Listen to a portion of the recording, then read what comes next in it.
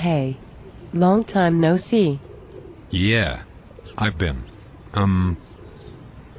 busy. Alright.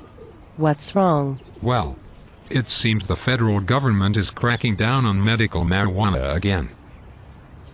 My dispensary is shut down. They took my medical records. I don't feel safe getting my medicine. All the surrounding cities have moratoriums. So no dispensary. It has really made me wonder. I thought the state laws were supposed to help us. But the suffering continues. I don't get it. Well, I'm not surprised.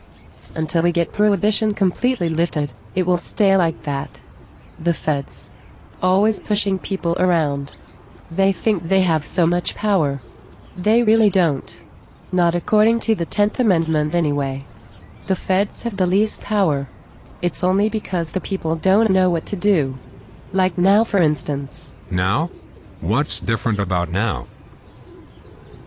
Didn't you hear? There is a bill to end marijuana prohibition in the House as we speak. HR2306. The End Marijuana Prohibition Act of 2011. But right now it is being stalled by the committees. I guess the committees want the bill to die in the House. I've been told it's because of pharmaceutical special interests. That I don't know for certain. However, since I've heard that both committee leaders' political campaigns were supported by pharmaceutical companies to a certain degree, I believe it. I had no idea. This will make it legal? What do I have to do? Well, it will take the federal government's illusion of power away. Then the states can tax and regulate as they see fit.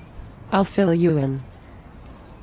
And for the rest of you, look down, and all the information you need to get you started will be there. It's time to stop the real criminals. The people in Washington, D.C. that won't allow us to do what we want with our own bodies. Always wanting control. And of course, their payoff. So, the people have the power. If they want it? Yes. They absolutely do. Right on. Support HR2306. Now. You wanted it. Now is your chance. Do not blow it.